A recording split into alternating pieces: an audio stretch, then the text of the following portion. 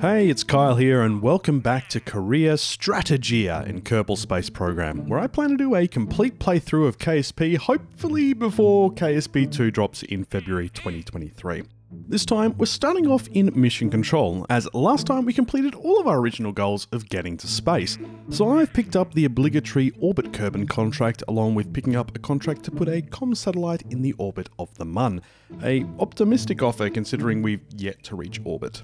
We've also upgraded our launch platform and mission control to level 2, and it's time to buy some new parts for that lovely science Val brought back in the last video. Basic science is a must, the battery pack and antennas are going to come in very handy, general rocketry because more boosters, and stability for the decouplers, because this means we can build a bigger rocket. So now it's time to head into the VAB to build what will be known as Plunk 3.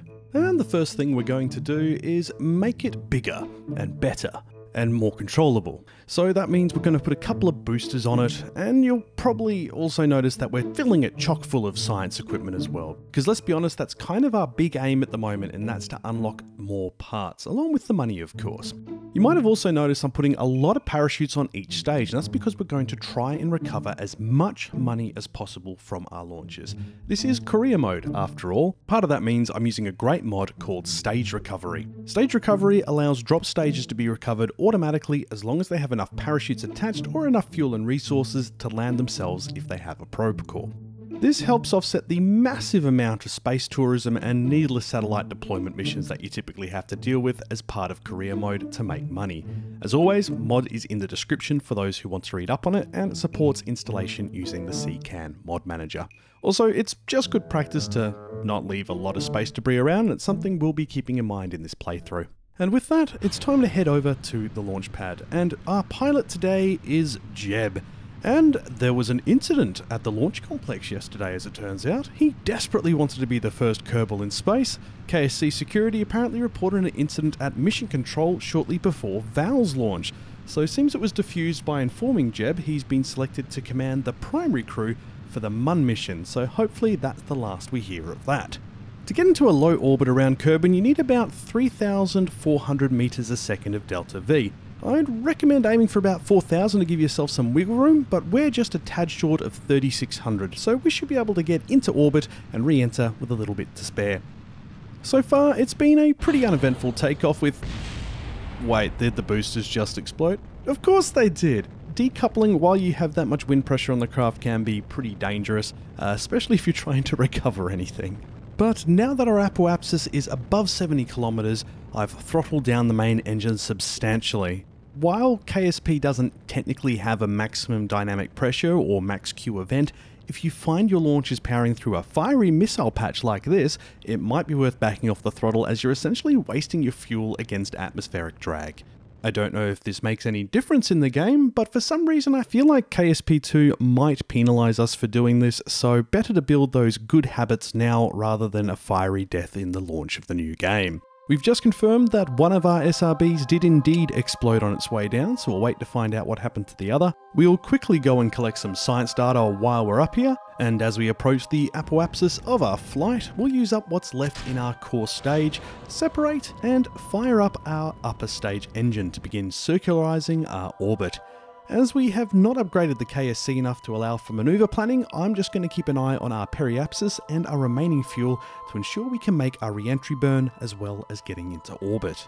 And with confirmation of orbit in the top right mission, we've just lowered our periapsis enough to get back into the atmosphere by the time we come around the back of Kerbal. So why not launch with more fuel? Well, because we're doing career mode, we have to upgrade the VAB and the launch pad to handle enough parts, and unfortunately at this point we do not have enough money to do that and continue doing launches.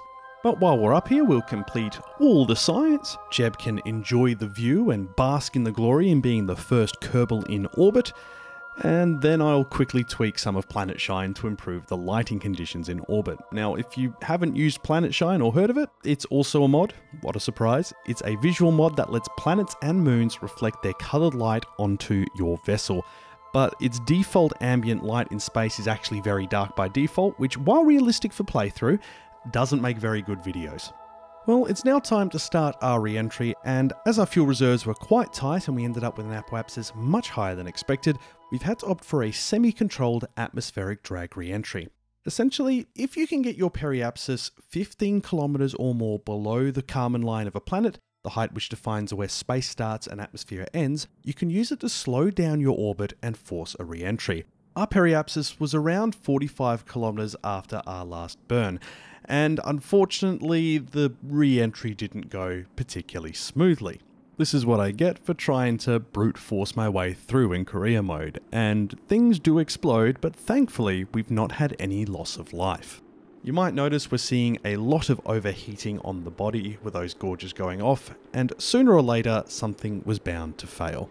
Our apoapsis was too high, so our re-entry speed was a lot higher than was safe with the technology we have, and the Science Junior part was the point of failure, because it's honestly awful structurally, and I knew the risk when I put it on the rocket. We then also lost the magnetometer boom as well, but thankfully our parachutes remained intact along with our cargo bay full of science. So we'll just have to settle for what we've collected this time round, and damn, that's a nice sunrise through the clouds as well. I'm monitoring the deploy options for the drogue parachutes to slow us down, as our current speed was a bit too high to safely deploy. Thankfully, that didn't end up being a problem, and we were able to safely land and splash down. So we've collected a bit of science, and it's now time to do it all again. So our total science haul is 31.9 from that trip. Not great, seeing as we lost the Science Junior, but it's enough.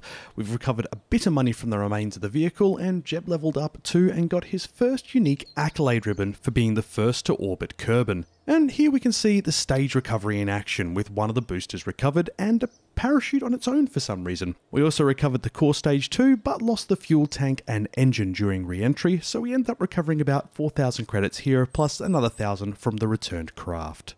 We'll upgrade the astronaut complex so we can perform EVAs, and now it's time to spend our science points. We're going to get advanced rocketry so we can get the larger fuel tank, meaning we can free up our part limit, and also the efficient upper stage engine, the Terrier. And seeing as we've completed our mission to orbit Kerbin, we need to get another contract to make some money. And as we've upgraded mission control earlier, we can accept up to 7 contracts now. So sure, we'll take that MUN contract, and we'll also send some probes to it ahead of us. You'll notice a lot of different contracts in this list, and that's a mod called Contract Configurator, which allows the addition of new contracts and categories. I've got 7 contract packs added, but the main ones you're seeing here are Exploration Plus, which overhauls the stock exploration contracts, and unmanned contracts for probes. So we'll take that orbital probe contract, and we'll pick up the return contract once we're in orbit and can fit it into our log. We'll also grab some quick part contracts that can be done at the launch site so we can earn a quick buck or two. So we're back to the VAB, and let's send up Plunk 4 to grab a bucket load of science. Now, some minor changes. We are swapping over those smaller T200 tanks for the new T400s, giving ourselves a bit more Delta V and reducing our part count because we don't need as many tanks to make up the same space. We're moving much of the science onto the command pods outside so we can keep that upper stage the same length, and we're swapping the swivel engine out on that stage for the Terrier for use in space. We're also going to swap the swivel engine on the core stage for the more powerful Reliant, and adding some winglets to the SRBs to give the gimbal a little bit more authority. This brings us up to a healthy 5,200 meters a second of Delta V, provided we can use the Terrier engine only once we're in space, which is very doable considering we've got almost 3,000 meters a second before we actually get to separation. Over to the launch pad, and I did say we were going to brute force this one, and that apparently means not checking my staging. It's all good though, we'll move those Terrier engines out of the parachute stages during the flight.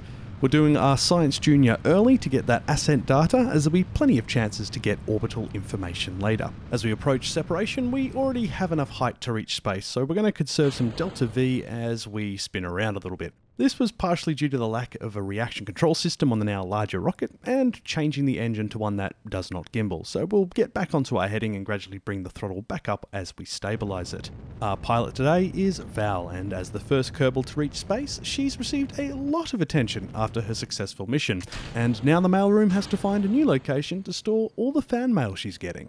And during that, we've completed our upper stage separation, and we're going to do a quick burn to push out our orbital period so we can properly burn at the apoapsis and make the most of the fuel we have on board.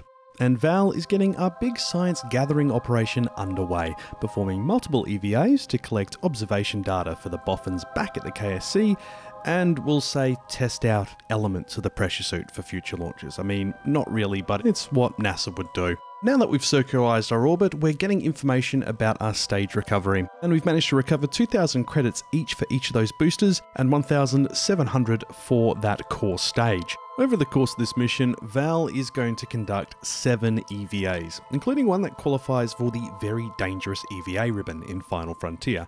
That's the mod which awards military-style ribbons to Kerbals based on a number of tasks. As we collect the last strips of science we can from our current hardware, we'll take a moment to get some beauty shots for the video cover, because there's nothing better from a PR point of view than pictures. It's part of the reason the Hubble became such a successful mission in the eyes of the public, because NASA would release images of what it was doing, even if they are sometimes composite images or extrapolated from data. So with that taken care of, Val has strapped in for our re-entry burn over the deserts.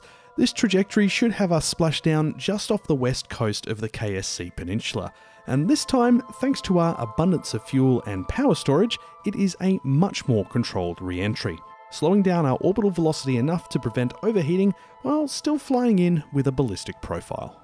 Going forward, we'll be trying to land as close to the KSC as possible to maximise our recovery of funds, but at this early stage of the program, getting home in one piece is much more important. And as you can see with our tumbling re-entry, it's a little bit hard to control it with this limited level of technology unless you go for a traditional individual capsule with just a heat shield on the back. So obviously a little bit of advancements need to be done so that we can land how we want to and recover as much as we want, but all in all I'd say that's a pretty successful mission.